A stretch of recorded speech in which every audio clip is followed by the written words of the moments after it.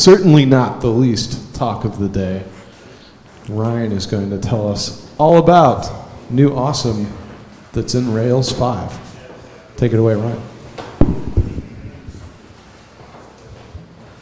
All right.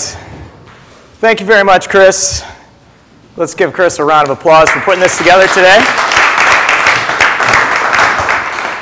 It's very cool that we're having something like this, very tech-heavy, focused, web type of conference here in Cincinnati. Usually you have to leave town to get to something like this. So very cool. Hopefully this will not be the last and just the first of many. So being the last speaker of the day has its ups and downs.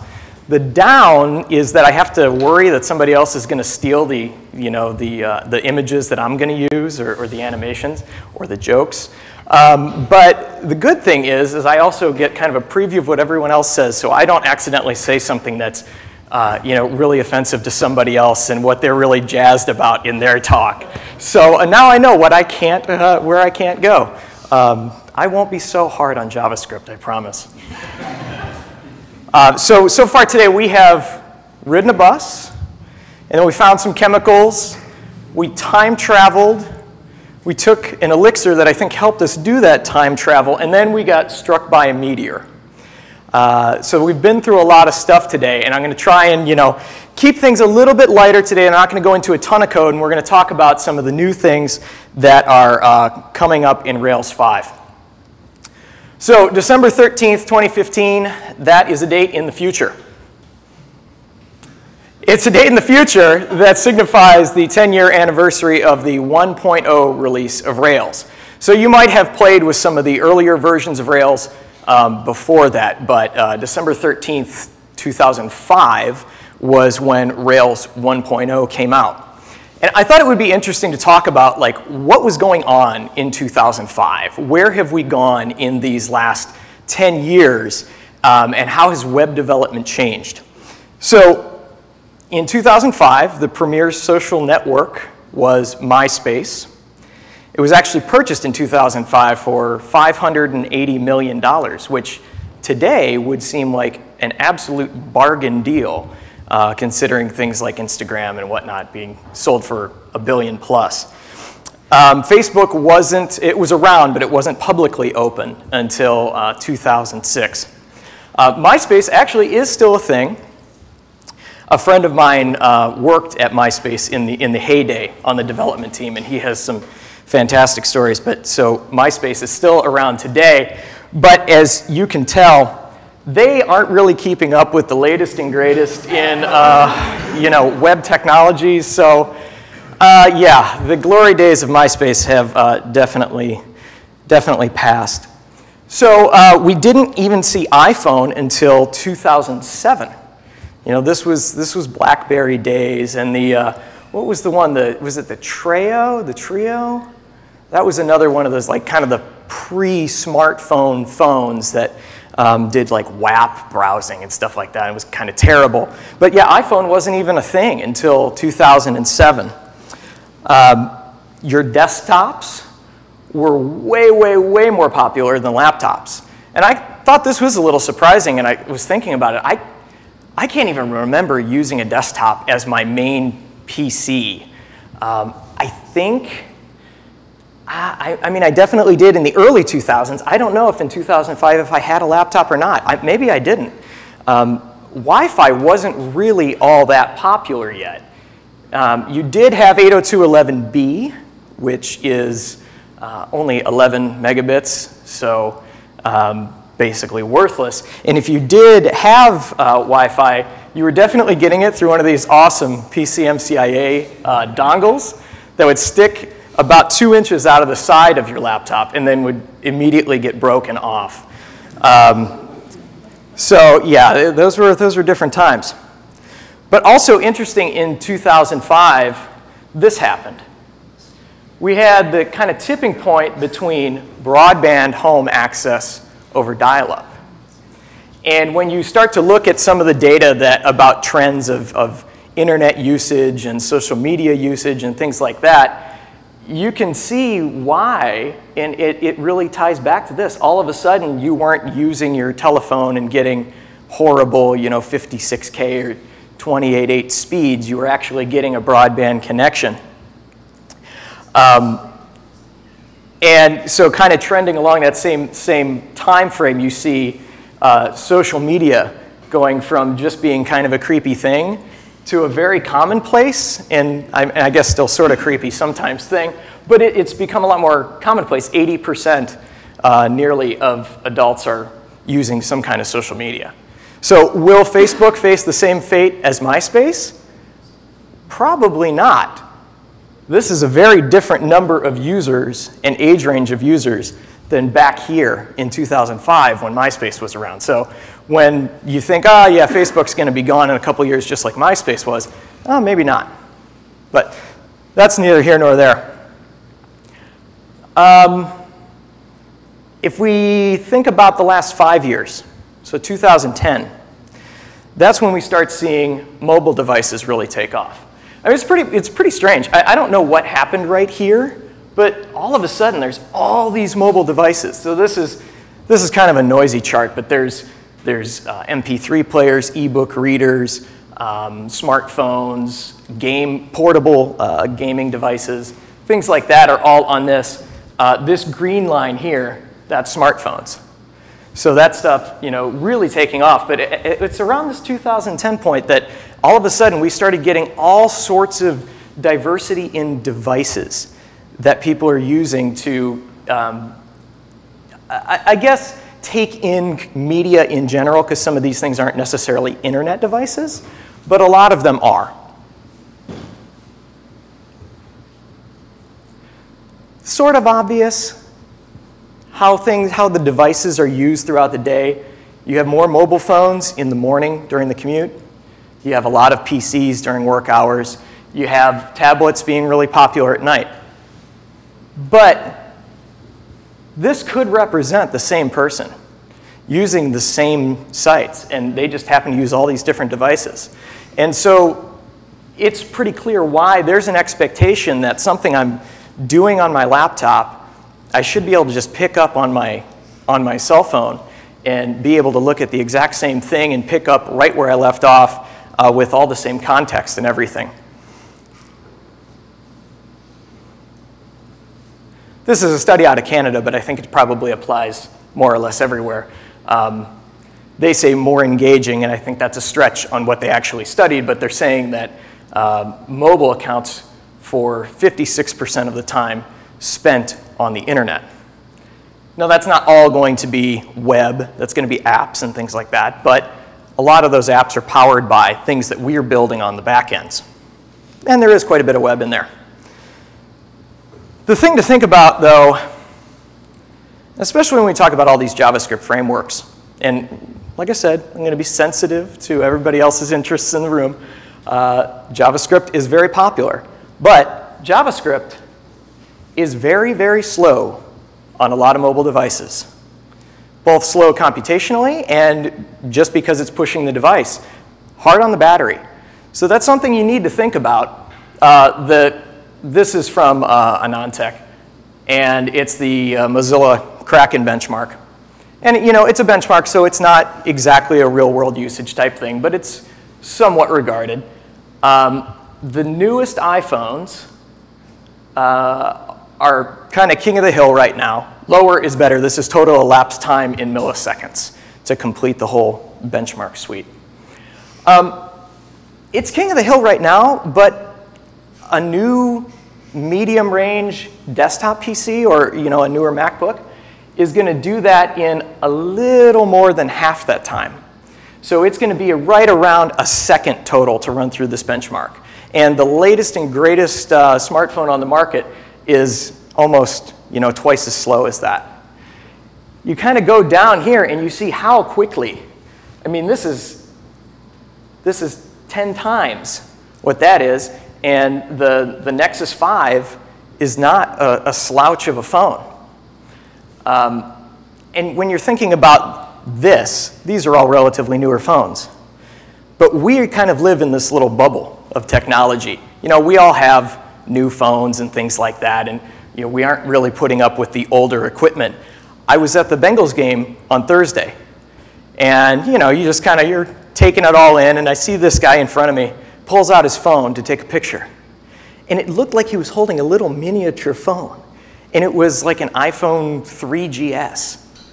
So these things are out in the wild, and people are using them as their day-to-day phone. I don't even know what the 3GS scores on this, but I'm guessing it's probably 20, 30 seconds to complete the benchmark on here. So you just have to keep that in mind. JavaScript performance on mobile will eventually get very good, but it's not there yet.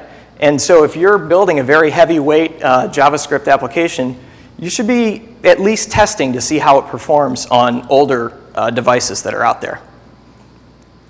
Okay, so we're supposed to be talking about Rails, right? Some people are using these smartphones. Some people are using desktops, so what? Right? Well, so what? It somewhat feels like what's happened in the last 10 years is kind of like the story of Rails. And people think about Rails as like, well, it was the original yellow fade effect on an Ajax form update. And that was like the big thing we were celebrating. But that's old school technology. Rails is old. You're not going to write a new Rails app and then brag about it on Hacker News. You know, you're not going to get any respect over there if it's not, you know, some new JavaScript framework that came out a month or two ago. That is somewhat true. Rails has been a little bit behind the times.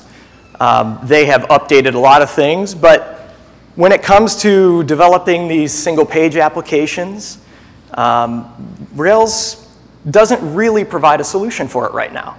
You have to bolt on other technologies, which is totally okay in today's Rails. But it's not something that you can do easily out of the box.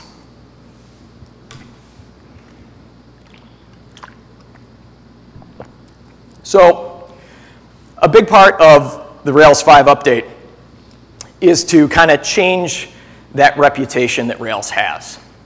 Or at least, if it doesn't change the reputation, it changes it in the minds of the developers who are using Rails. Because even if other people have this impression that Rails is just for old school websites and not modern apps, well, that's fine. You know, they can do that. They can think that if they want. But we know that we have the tools that we need, and hate is going to hate. So we're talking about building modern web apps. What is it? What is a modern web app? And like I was saying, it used to be this thing that you got through your web browser on your desktop computer. You typed in some information on a form, you hit submit, the page reloads, and you're looking at something that says, congratulations, your submission was successful. Still, a web app today is more or less that, but things are a little fancier. And like we saw, the devices that people are using come in all shapes, sizes, capabilities. And sometimes, with the case of pure native apps, they don't have a browser at all, and you're just rendering to an API, essentially. So a couple examples. This is one that's popular right now. Is everyone here in the Cincy Tech Slack? If anyone's not, go check out that URL up there and join us. It's a great resource. There's about 300 local technology people in there, and it's great for spending a little water cooler time in there to chat. Great for getting suggestions on how to do something that you're trying to do. And it's a great job resource also. There's a jobs channel, and if you free up, you can post the thing out there that says, hey, I just freed up. Is anybody hiring? And I'm sure you will very quickly get a few responses. I took this screenshot recently, and I made sure I got this one because Jake here is saying, you Ruby people get all the good stuff. So I thought that was kind of neat. Yeah, he's right. Slack is, of course, available in the desktop application, which is really just a web view similar to the way the Atom editor works. But they've got a tablet app. They've got a phone app. There's an expectation that when you go between those things, you're going to have all of the same messages and context that you had, regardless of what device you're using at what time. Basecamp 3. This is the new version of Basecamp. A lot of Rails 5 is being extracted from the updates that they made to the Basecamp application. Just like Rails 1.0 was an extraction from the original Basecamp application. Some of the new stuff that they built into here is going to be in Rails 5. And just like the others, Basecamp has a goal of being everywhere on all devices. Their take on this is that they are very web focused. They don't have a very large team. They don't want to build a lot of pure native apps. So, and actually some of these screenshots are not the new Basecamp. That's the older Basecamp, but the new Basecamp has native apps that have web views in them. And they have gone through to great lengths to make those web views feel very much like a native application. And the work that they've put into that are things that we're going to be able to leverage as Rails developers once Rails 5 is out in the wild and we can start building our own apps with that. Shopify, they are a great example of a Rails success story. These guys push gobs of page views, hundreds of millions of page views a month, and they're all running it on a Rails app, and they're targeting other devices too. Here's their mobile versions of their devices that are actually point-of-sale systems that they can put in retailer shops. And all of this is driven from a Rails backend.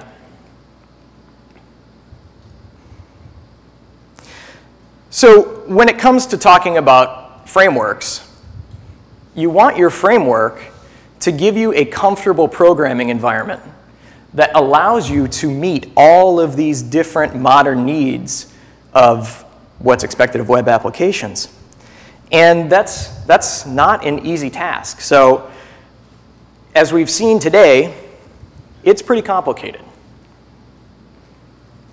We talked about a lot of technologies today, and I'm a professional programmer who has been doing this for 15 plus years or more now, and I don't use 90% of the things that we've talked about all day. And my days are full of programming. And I'm putting out applications and things like that. And I'm sure other people in the room can say similar things depending on which talks they're hearing. There are a ton of technologies out there right now. And so if you're new to building a web application, where do you even start? How do you know what the right things are to do? And probably more importantly, especially when you're talking about security, how do you know what are the wrong things to do? You can really shoot yourself in the foot, and if you do it bad enough or well enough, if you screw up good enough, you can find yourself in the newspaper somewhere. So this is what Rails does. This is what Rails does here. The goal of the Rails project, and it really always has been the goal of the Rails project, is to create a framework and a set of tools and a set of defaults that give a developer the best shot possible at creating a successful application without having to figure out, oh man, well, what do I use for my interface between my database and my models? What architecture should I use to begin with? MVC? I guess so. That's what Rails is giving me. What kind of templating language do I use? How do I manage assets and things like that? Those are all things that Rails has made some decisions, oftentimes controversial decisions, about, well, this is what we think is the best thing for you to do. And you are welcome to disagree with us. And I think, as Kevin had pointed out, it wasn't always the case that it was okay to disagree with what the Rails core team thought was okay. But nowadays, it is. You're welcome to bring in things that you want, like, for example, RScript, or not RSpec. Almost everybody uses RSpec, but it's not part of the Rails core project. They want you to use Minitest. I don't know anybody who's using Minitest actively. Everybody I know is using RSpec. but that's totally fine. I know a lot of people hate the idea of CoffeeScript. Personally, I kind of like it because I'm not primarily a JavaScript developer, and to me, CoffeeScript is just really easy. There's not as much context switching pain going between Ruby code and JavaScript code when I'm doing it in CoffeeScript, and I don't write a ton of it. So, you know, for me, CoffeeScript works great. But if you're familiar with JavaScript and you'd rather just write bare metal JavaScript, that's fine too. Remove the CoffeeScript gem and it's gone from your project. And that's totally supported and totally okay.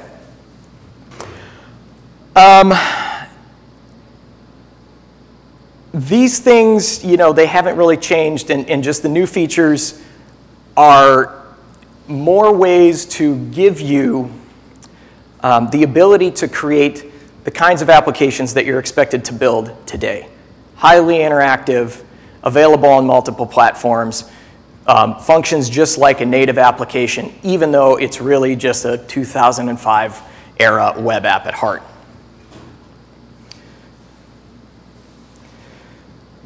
So the first thing that they've added has been around for a while. There was this thing called the Rails API gem. And this project, basically, you could add it to your project and use it to strip things out of the Rails framework. It made it so that you would, you know, skip middleware, add in the active model serializers, don't do any view rendering, get jQuery out of there, turn off CSRF protection, all that stuff that you need to do when you're building an API with Rails and you don't care about any of the view rendering stuff. They've added that into Rails proper. And so now all you have to do when you start a new Rails app, you can, you know, Rails new, my awesome API, and you give it, you know, tac API, and it does all that stuff for you. And so now you have a nice clean slate to start with for building an API using Rails as your backend. And that's great, and that's what some people want to do, especially if you're using some of these JavaScript MVC frameworks. You can still use Rails on the back end, and this just makes it a little bit easier to get there. It's kind of funny because every time DHH, David Hennemeyer Hansen, the kind of founder, I guess, of Rails in a way, and he's one of the main core team members now, every time he talks about this feature, he says it almost a little begrudgingly, like, yeah, we have this, but you don't want to use it. I don't take it that far, but you know, I guess it's worth saying. He's compromising, and that's a good step. In the past, that would not have happened, but he's compromising. So anyway, so this is here if you want to use it, but I think if you are building a new Rails application, you should, before you decide that, well, I'm building this new application, I better learn how to use Ember. And maybe I can still use Rails on the back end, or I better learn how to use Angular, and I can still use Rails on the back end, but man, the front end, I've got to do it all different now. First, try out some of these new things that are coming in Rails 5 that are you know, going to help bridge the gap from the old to the new. Turbolinks 3. We'll get to it. So Turbolinks 3 is ready to roll, but a few days ago, I heard DHH talking about Turbolinks 5. And I thought, he said it on a podcast, and I was like, oh, he must have just made a mistake. You know, he's talking Rails 5, and he was talking about Turbolinks, and he just said Turbolinks 5, whatever. And then as I was doing more research about this, it turns out that Turbolinks 5 really is what's coming out with Rails 5. And so I have lots of questions about this. The first is, what happened to Turbolinks 4? And actually, I think that's my only question about this. But what happened to Turbolinks 4? Where did that go, and what's the story? Turbolinks 3 is available today. It is not officially released, but it's at a point where you could very easily use it if you wanted to. It's considered pretty stable. And it has a lot of great new features that weren't available in the original Turbolinks. It turns out this whole Turbolinks 3, Turbolinks 5 thing, yep. I'm going to get there. Yeah, sorry, I'll get there in a second. The main driver for this, before we get into, what is Turbolinks? Before we get there, the main driver is these new mobile apps that they've written for Basecamp, which are actually really slick. They had to rewrite a bunch of stuff in the Turbolinks code in order to make it work and feel really, really native when you're using it on iOS and Android. And so it was enough of a change that they decided to bump the version 2 points, I guess. So that's a big jump. So they're going to be extracting that from the Basecamp 3 code, and it will be available when Rails 5 is released. So yeah, it is what it is. And now the first thing that you might be thinking, if you've done any Rails development, is doesn't everyone just disable Turbolinks? I thought that was the big joke about Rails, is that, you know, Turbolinks was this new feature, and it's this new feature that everybody just disables.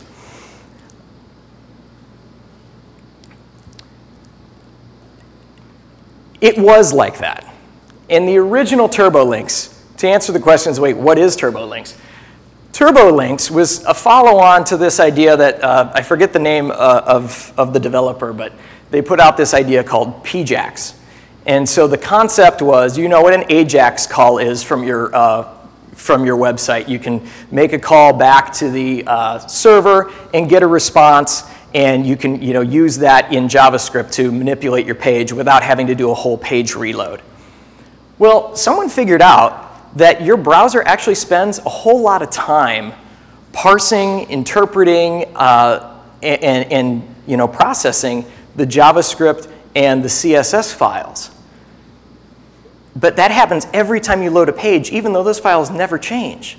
So what if we used AJAX to make it so that when you load the web page, you load it once and you process the JavaScript and the styles and you build that whole model, and then you just leave that stuff alone. And then anytime you click a link on the page, instead of sending a GET request to the server and doing a whole page refresh, which means you have to go through that processing step again and that setup again, we'll just take everything that's between the body tags, throw it away, and replace it with the new stuff. And it turns out that that actually is a win. You get a nice little performance boost when you're using the original Turbolinks or PJAX to do that sort of thing. And that was cool, but you run into all sorts of problems around the edges. It works great in a demo. It works great in a very simple website. You can have a very simple website that's almost all static HTML, and you click those links and the pages just load instantaneously as if, wow, man, they must load all this stuff and then do some fancy DOM switching behind the scenes. But no, it's normal page loads. It's just using this PJAX thing. But once you got into more complicated things, you started talking about form submissions and stuff, it all just fell apart and it became a thorn in everyone's side. So basically, the first thing you do on a new Rails project is you disable Turbolinks. What has changed in Turbolinks 3 is that now, instead of just kind of with a kind of a ham-fisted approach of replacing the entire body of the document, now you have this concept of partial replacement. And so I can use Turbolinks 3 to say that, oh, all of my content here is static. It's not going to change, except there's this one area of the DOM here. So there's this div over here, and this is something that I want to dynamically update using Turbolinks. And so an example of that could be you have static stuff on your page like a menu and some body content and stuff like that, but then maybe you have user stuff like a shopping cart or something like that. And if you wanted to have a shopping cart on your website, well, every time you load that page, you're going to have to interpret the user's information about what's in their current shopping cart. And you're going to have to put that into the HTML and send the page to their browser. Well, and that kind of broke caching and all sorts of things like that. But now with partial replacement, you can say that, oh, well, this whole page is static except for this one little area called the shopping cart. And Turbolinks is going to lazy load that for me. So when you send the initial page down to the browser, it's not even going to have the user's shopping cart in there. It's just going to have an empty div tag with a Turbolinks tag inside it that says, hey, update this stuff with the shopping cart information. And so once that page loads, then the JavaScript is going to make a call back to the server, get the information for that specific user's shopping cart, and replace the contents of that div with the information. And so that is super fast, and it allows you to do very aggressive caching on huge chunks of your website. And the only exceptions become these little bits that you actually still have to process and can't cache. So I think I've talked about most of the things that you have here, but this, if you're familiar with a Rails controller, this is the change to the Rails controller to support this. You have your create method, and you create a new comment. So say this is like a blog post and has comments. Someone submits a comment. That form submits via AJAX. It comes in. And when we redirect back to the updated post, we pass this parameter, change and comments. That's the area. That's the div, the ID of the div that's going to actually get updated. And so there's a lot of things to notice about this. You've seen this code earlier today in some of the Phoenix talks. And that's because the Turbolinks 3 changes were in some ways influenced by the things that have come out of Phoenix. More so the WebSocket stuff we'll talk about later, but it's the same kind of concept that, hey, we're going to render our view, and we're just going to change this one little area. Okay? The cool thing about this is if for some reason Turbolinks isn't turned on the user's browser, this will still work. And the only difference is that instead of getting just that one little div replaced on their screen nice and fast, they're going to see a whole page load. But if they have JavaScript disabled or for whatever reason, this will still work without making any changes to your application. Shopify is primarily to thank for the changes that are in the new Turbolinks stuff. So Shopify used to have their own JavaScript MVC framework called Batman.js, and which I think had a cool logo, didn't it? It probably did. It was Batman.js. So they had this JavaScript MVC thing, and they were using that, and for whatever reason, they decided they were going to get away from that. And they couldn't use Turbolinks as it was because it was too dumb. Instead, they decided, well, we're going to spend some time adding features to Turbolinks that will allow us to use it. And now they don't use a JavaScript MVC framework. They use Turbolinks. So Shopify is using Turbolinks. They do 300 million page views a month with an average response time of 100 milliseconds. That's pretty serious performance. And that is very much near native performance when you're an end user on that thing. And because you're only replacing a single div and not reloading the whole page, you have very little, you don't have any connection set up overhead because you already have the connection established. You don't have to re-render the whole page and rebuild the whole DOM. And you're just changing this one little element. So things fly. It feels very much like a native app. And in fact, I will look at here is a Turbolinks 3 version of To-Do MVC. And we'll see, I don't even know if I'm connected to the internet, so let's see what's happening here. All right, oh, actually, yeah, so it's up and running. All right, so finished talk, I haven't done that yet. Let me say, start the talk. And, that was fast. And, I can do things like, check that off because it's done. I started the talk. This is not maintaining the state in the client. It is maintaining the state in the server that's running on Heroku. And those updates that you're seeing to the view are happening over the wire.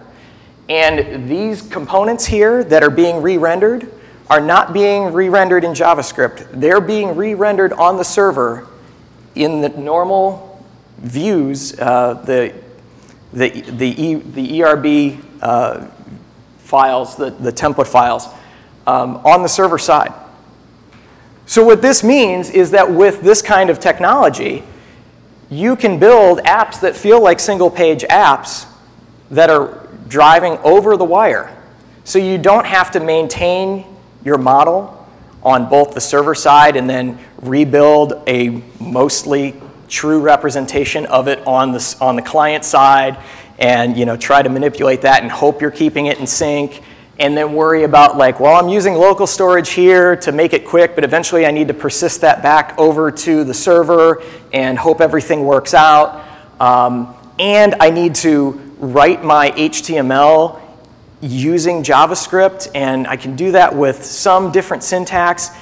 And I'm not bashing that, because I know there are people, especially like Josh, who are very productive in that type of environment. But for me, I'm a Rails developer, and I've been doing this for a long time. I'm really efficient at writing Rails views and using the Rails stack.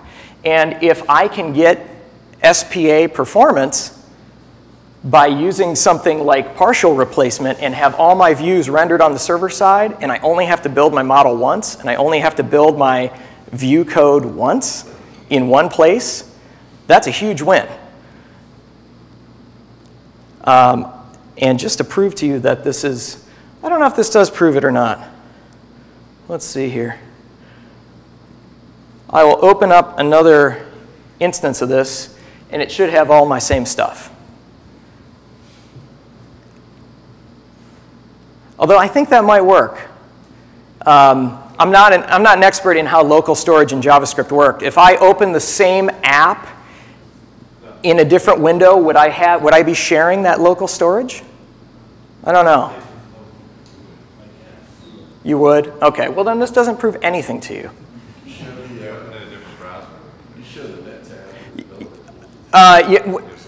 Yeah, that's true. I could open a different browser, but I'm not going to do that because the way this app works is it is keyed off a session. There's no login or anything like that. And so without like dumping my cookies and copying them over, there's no way I could like, reconnect to this user session. This is just a demo application that Nate Berkopec put out there. One thing to note, though, is that you see I crossed that off there, and that change didn't automatically happen on this other window, because this isn't WebSockets. We haven't gotten there yet. This isn't a thing where, oh, hey, you made this change on this instance, and it's instantly going to show up over here. This is just partial replacement. But this will allow me to illustrate something kind of cool. If I then check, say, take the dog out, did you see what happened? Both of these are now checked on here. So eventually this state got synced up. The reason that that state got synced up is because that state is not being maintained on the client side. Like we said before, that state is being rendered on the server on Heroku and then redelivering this whole area of to-do items. So anyway, it makes that state management thing a lot simpler as a result.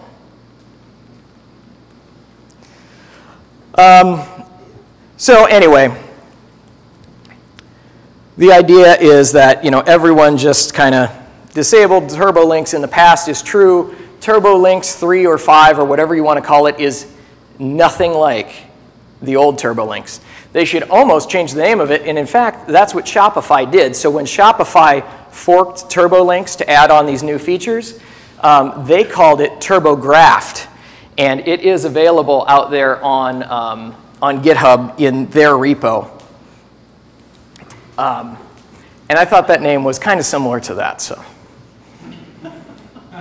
Did anyone have a TurboGrafx 16? That was a cool system, wasn't it? Yeah, I like that Splatterhouse game. That was cool. They had the green blood. Yeah. All right, so we didn't see those live updates that you might have expected when we've talked about all these WebSocket-enabled JavaScript applications before. You might expect to see like, oh man, he checked that box on this browser and it didn't instantly update over here. That's kind of a bummer. I'll remind you that my Twitter handle is @Lebowski, so if you don't get this reference at all, I'm sorry, but you should go watch The Big Lebowski. It's funny, trust me. Don't watch it with the kids. What is Action Cable? So Action Cable is easy WebSockets for your Rails app. WebSockets, you can do WebSockets in a Rails app today. You can add in a variety of gems and some configuration, and you can make it work. But it's not easy. And remember, the goal of the Rails project is to put together a package that lets you go out and start building a web application without worrying about, oh, do I need to find this other library over here? I need to find this other library over here. You can build a successful application with just what you have in the box and use the defaults. That's the goal anyway. And so we were missing WebSockets, but now we have them with Action Cable. So it's just like some of the other things we've seen earlier today. It is a persistent two-way connection from the clients to the back end. It is inspired a lot by the Phoenix framework from Elixir. And it includes everything you need. It's full stack. So it's got the client-side JavaScript stuff that knows how to talk to the API that is sitting on the server side. And so it means you don't have to write a ton of JavaScript to make this available to your application. You just need to sprinkle a little JavaScript here and there. And that's kind of been the traditional Rails way of doing things, is you do little sprinklings of JavaScript as you need it, as opposed to building the bulk of your application there. From the earlier talks today, these terms are going to seem very familiar. An Action Cable connection is the class that handles authorization, the connection logic, reestablishing connections, expiring dead connections, things like that. That's in the connection class. A channel, just like in Phoenix. A client will subscribe to a channel. They will subscribe to any channel that they're interested in, maybe multiple. So they're going to have one connection to your service or to your server, but they can subscribe to multiple channels. So a user could say, the client side of your application can say, well, we are interested in updates about the count of items in this user's mailbox. We're interested in new chat messages that come in, and we're interested in some kind of maybe notifications or something like that. You can subscribe to all of those channels, and on the back end, you have this stack called the broadcaster that will send the relevant messages to the clients that are subscribed to those channels. So if a user's inbox gets updated, for example, the broadcaster will take care of, hey, I need to send an updated inbox count to the client that is connected on that inbox updates channel. There is a whole stack of tools that are involved in this. Rails packages it all up for you, but basically you're using the Redis PubSub capabilities to make this all happen. Turbolinks is pretty straightforward in how it works. Action Cable, also pretty straightforward in how it works, but I'm not going to show you a bunch of the code just because you can't absorb, even though it's not that much code, you can't really absorb that and take much away from it today. If you're interested in this kind of thing, we'll definitely be doing sessions on it in upcoming Ruby user groups. So if this is the kind of thing you want to see a more in-depth look at, I think I might have just signed myself up for doing some more talks at the Ruby user group by saying that, but, but that's where we'll go more in-depth. But just know that Action Cable is basically WebSockets without a whole lot of pain in trying to get it set up. Oh, shit. Okay, so these are some more like quickies. These are other things that are coming. Active Record now has an OR method. This is one of those things that, you see this question all the time when people start using active record. They say, oh, this is great. How do I do an OR?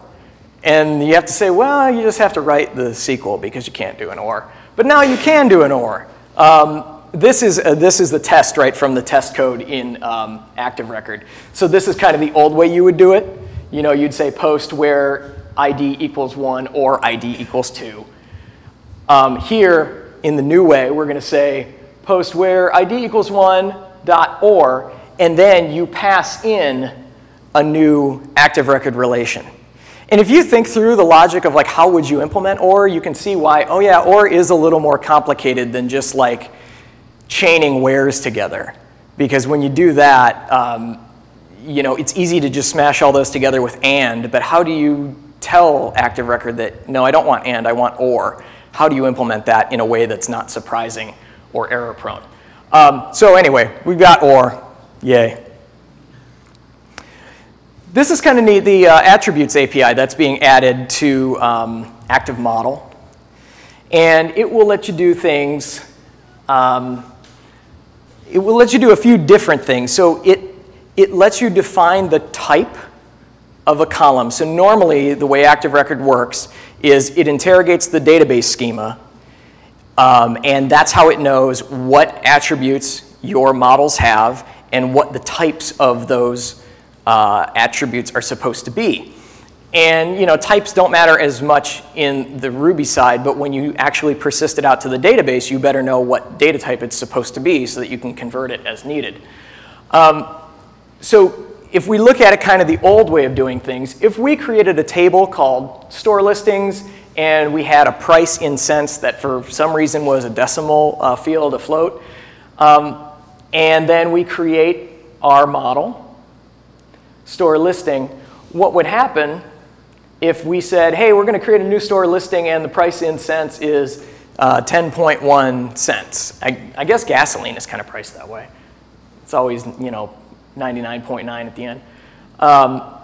In the old way of doing things, when you called, hey, store listing, give me the price in cents, it's going to return to you this float, and it's going to be 10.1. The new way of doing things, you can declare that, hey, store listing has a price in cents, and I want it to be an integer. At least as far as Rails is concerned. I want this to be an integer. I don't care what it's stored as in the database. To me, it's an integer. And so when you do the same thing here, now when you call price in cents, you get back 10. And when you turn around and you persist this back into the database, Active Record will handle the casting for you to make sure that whatever this is set to gets casted back properly so that it can be stored in the actual column type in your database. Another thing you can do with the Attributes API is you can say, hey, I don't actually have a database table backing this, or maybe I do, and these are a couple of additional fields that I'm specifying. You would call these virtual fields, and you used to implement these with just instance variables and accessors in your Ruby code. Now we have this standardized way to do it through the attribute API. And so we're saying, hey, we have a string called myString, and it has a default value. You actually, with default values, you have the ability to override the default value that is defined in your database table, which I think is a horrible idea, but you can do it. I guess it's good to know. We have an integer array, we have a float range, and then we can create a new model here, and we can provide it some of those attributes on the initializer, and then when we call attributes back, we see that we got our defaulted string that was defaulted to Cincy, and then we got these attributes that we passed in. And so in this example, there is no database table that's backing this, this model. This is just kind of the way it's working out of the box here with the new Attributes API. Another thing you can do with the Attributes API, so it's easy to cast between a decimal and an integer. What if you wanted to do something more complicated? So using the whole money concept again, let's say, well, we want to store a price, and we want to store it in cents as an integer, but sometimes we might be initializing it with a string that has a $ in front of it, and it's expressed in dollars. So we define our own type called a money type, and we implement the cast method, and we check to see, hey, does that thing include a $? And if it does, basically just strip out the $, multiply it by 100, and that's our cents as an integer. We register this new type with active record so it knows about it. And then in our store listing, we say, hey, we have this attribute price in cents, and it is of type money. That's the type that we defined up there. And now when we create a new store listing and we say, hey, the price in cents is string $10, it will do the right thing. And it will use your custom implementation to convert that.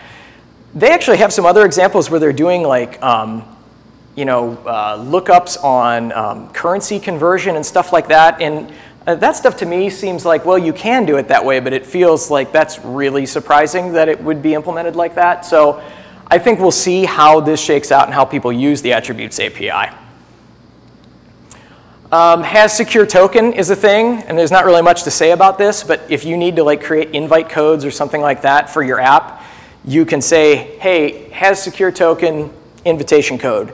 And now your model has an invitation code, and you can call on it, and it will use the secure random function to generate this for you.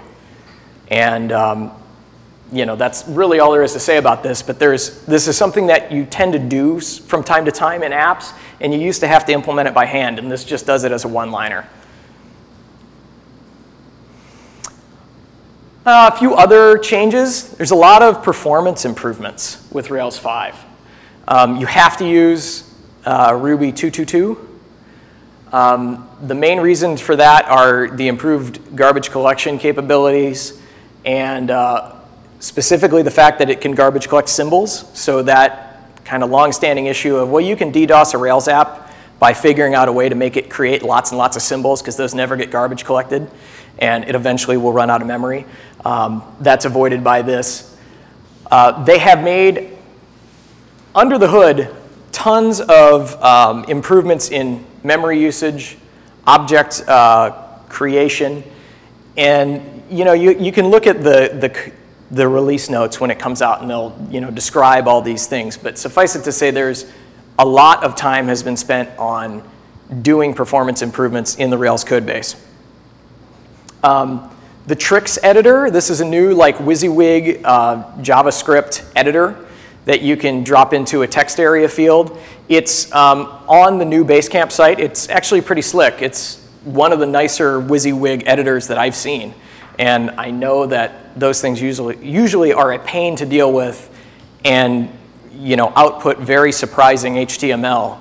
But this one is written by 37 Signals, and it works in a non-surprising way, and I imagine it is plug and play and generates reasonable HTML for you.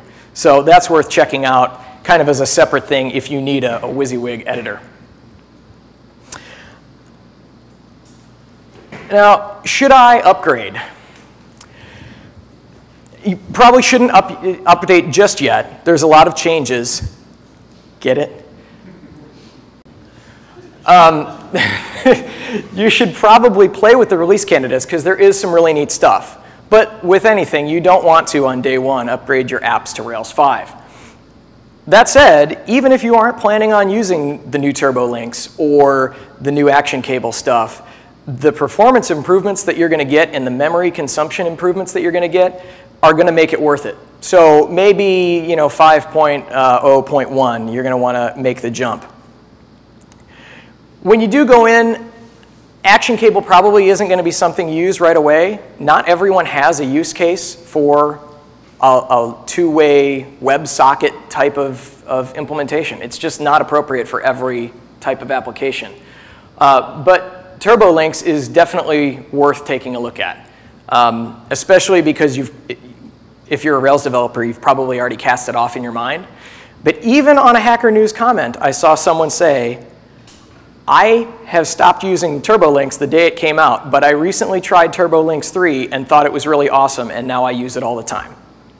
So if somebody posting on Hacker News is saying Turbolinks is great, it's worth checking out. That's all I got. Thank you very much.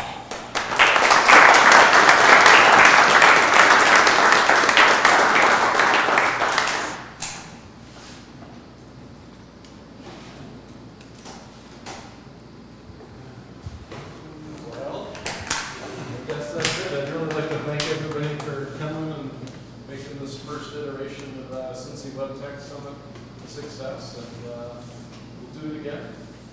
Thanks a lot.